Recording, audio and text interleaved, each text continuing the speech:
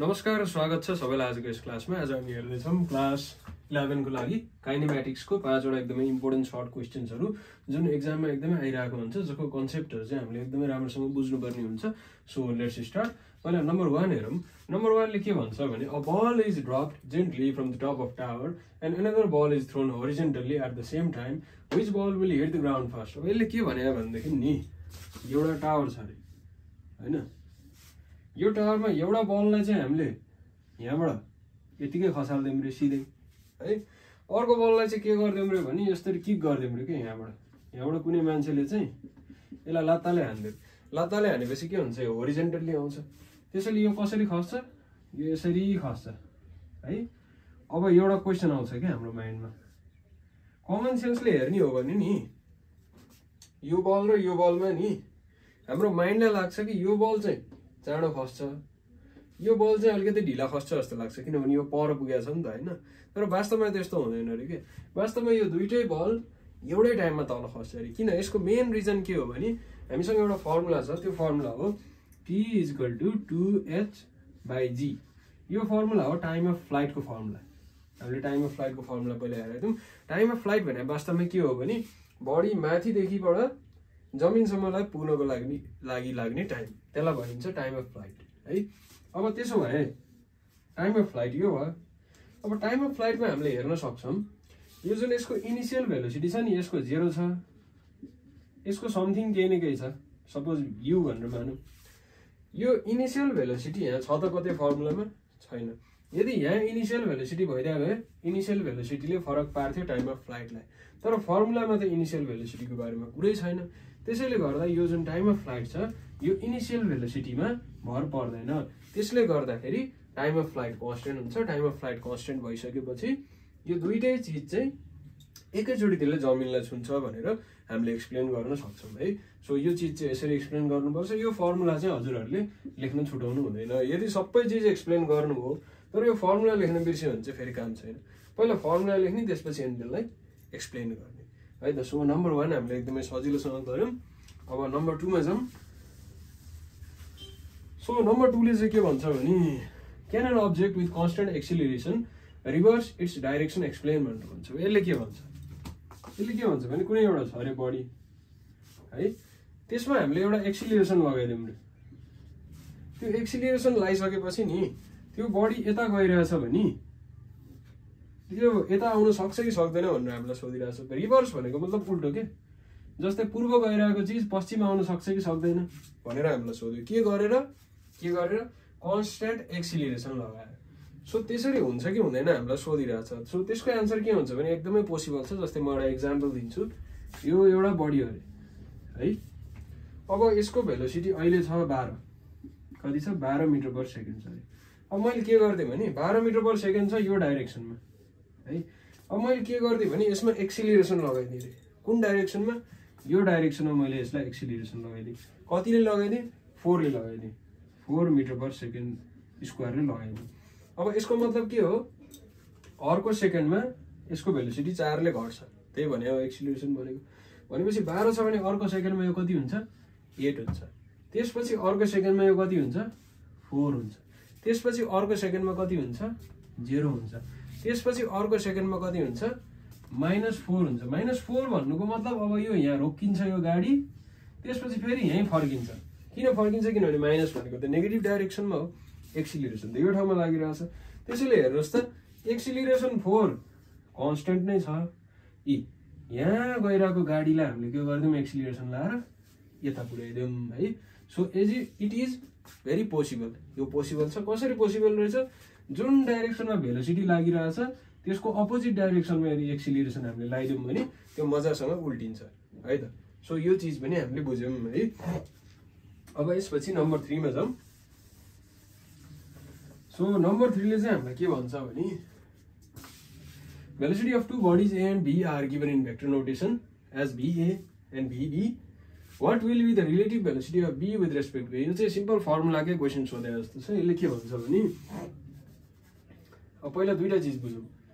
VBA भनेको के हो? यसको फर्मुला के हुन्छ? VB - VA। अनि यसको नाम चाहिँ के हो? Velocity of B with respect to ए हो, यसलाई त्यो भनिन्छ है। त्यसपछि VAB भनेको चाहिँ के हो, VA माइनस VB, यो मैले अस्ति पनि पढाएको थिएँ।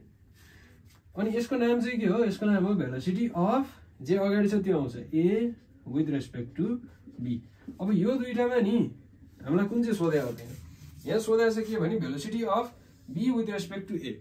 B with respect to A भनेको के हो, यो फर्स्ट हो, त्यसैले लेखिदिने यहाँ velocity of B with respect to A भनिदिने इज इक्वल टु BA लेख्ने, फर्स्टमा जे छ त्यो आउँछ, सेकेन्डमा जे छ त्यसपछि त्यो आउँछ, त्यसपछि यसको फर्मुला हुन्छ BB vector minus BA vector. अब यसपछि त जसले पनि गरिहाल्छ, भेक्टरलाई सबट्र्याक्सन गर्ने हो, कहाँ छ ल, म यसलाई गरिदिन्छु नि। BB कति हो, 3I vector plus 2J vector minus K vector, यो भयो। त्यसपछि minus A vector I vector plus 2J vector minus 3K vector. अब म डाइरेक्ट माइनस गरिदिन्छु है त, 3I माइनस I कति हुन्छ, यो माइनसबाट मैले मल्टिप्लाई गरेर डाइरेक्ट गरिदिन्छु, 3I minus I 2I vector हुन्छ। अनि 2J यो माइनसले लिइदिन्छ, त्यसैले माइनस 2J 0 हुन्छ, यो लेख्नै परेन। अनि minus K minus into minus plus हुन्छ, प्लस 3K माइनस K भनेको प्लस 2K भेक्टर हुन्छ। सो यो चाहिँ हाम्रो एन्सर आयो, यो के को एन्सर हो, VBA को एन्सर हो। त्यसै गरी क्वेसनमा VAB सोध्यो भने पनि हामीले गर्न सकिहाल्छौँ, बस ल्याङ्ग्वेज हेर्ने, ल्याङ्ग्वेज हेरेपछि त्यो दुईवटा हामीलाई फर्मुला थाहा छ, त्यसमध्ये कुन चाहिँ हो हेर्ने, त्यसपछि त्यहाँबाट हामीले गर्न सकिने हाल्छौँ है। यो पनि हामीले मजाले गर्न सक्यौँ। त्यसपछि नेक्स्ट क्वेसन हेरौँ। नेक्स्ट क्वेसन के भनेको छ भने, पहिला क्वेसन पढौँ।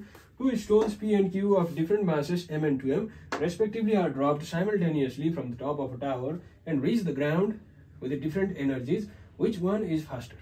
Okay, यसले के भन्छ भने एउटा बडी छ M, एउटा बडी छ 2M मासको है। अब यो दुईटा खस्छ, खस्दाखेरि यिनीहरूले ग्राउन्डमा हिट गर्दाखेरि यिनीहरूको एनर्जी डिफ्रेन्ट हुन्छ, ठिक छ। ग्राउन्डमा जब ठोकिन्छ यसको एनर्जी धेरै हुन्छ, यसको एनर्जी थोरै हुन्छ, त्यो त हामीले मान्यौँ। यसले सोध्दैछ एनर्जी फरक हुन्छ भने के टाइम पनि फरक हुन्छ, यहाँबाट यहाँसम्म लाग्ने टाइम र यहाँबाट यहाँसम्म लाग्ने टाइम फरक हुन्छ कि हुँदैन भनेर हामीलाई सोधिरहेको छ। यो चिज वास्तवमा हामीले क्लास 10 मै पढिसक्यौँ।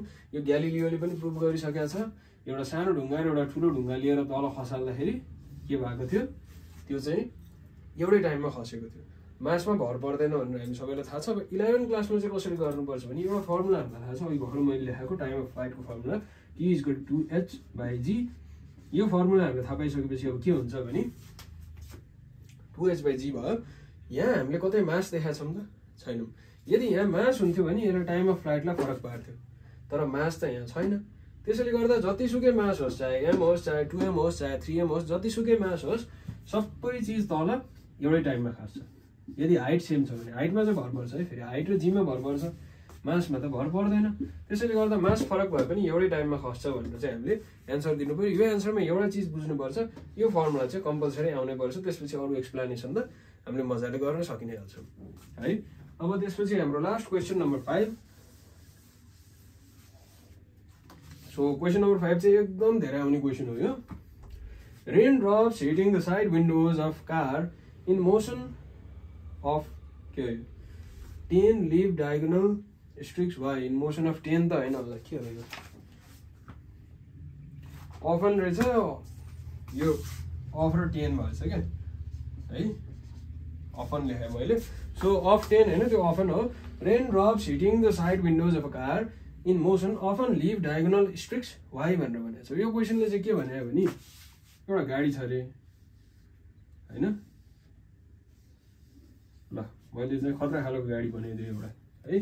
त्यसपछि यहाँ यसको विन्डोज हुन्छ होइन। अब माथिबाट पानी परिरहेको छ होइन, अनि पानी परिसकेपछि त पानी त सिधा खस्छ, अनि यो पानी यहाँबाट यसरी सरर झर्नुपर्ने नि है, सिधा झर्नुपर्ने नि, तर भइदिन्छ के भने सिधा झर्दैन, बाङ्गो झरिदिन्छ क्या, यसरी यो डाइरेक्सनमा झरिदिन्छ क्या, डायगोनल झरिदिन्छ। किन भनेर हामीलाई सोधेको छ। सो त्यसको एन्सर एकदमै सिम्पल छ, किनभने रेन तलतिर आइरहेको हुन्छ है। अब मैले रेनलाई VRले रिप्रेजेन्ट गरिदिन्छु है, यो भेलोसिटी अफ रेन भयो। गाडी कता गइरहेछ, गाडी अगाडि गइरहेछ, सो मैले यसलाई लेखेँ भेलोसिटी अफ भेहिकल है, VV र VR भनेर लेखेँ। अब के निकाल्नु छ हामीलाई, कसको भेलोसिटी निकाल्नु छ, रेनको भेलोसिटी निकाल्नु छ कसको रेस्पेक्टमा भेहिकलको रेस्पेक्टमा त्यसो भए VRV लेख्न पाइन्छ VRV भने के हो भेलोसिटी अघि भर्खर हामीले गरेका छौं velocity of rain with respect to vehicle त्यही चीज हामीले खोजेको हो त्यही चीज हामी निकाल्छौं हो निकालौं त्यसो निकाल्दाखेरि यसको फर्मुला के हुन्छ VR vector minus V vector हुन्छ हो यो फर्मुला हो ठीक छ अब कुनै दुईटा भेक्टरलाई सबट्र्याक्ट गर्नु भनेको यसको अपोजिट भेक्टरसँग एड गर्नु जस्तै हो जस्तै VR छ यहाँ VV छ भने यहाँ माइनस छ भने यो माइनस VV छ नि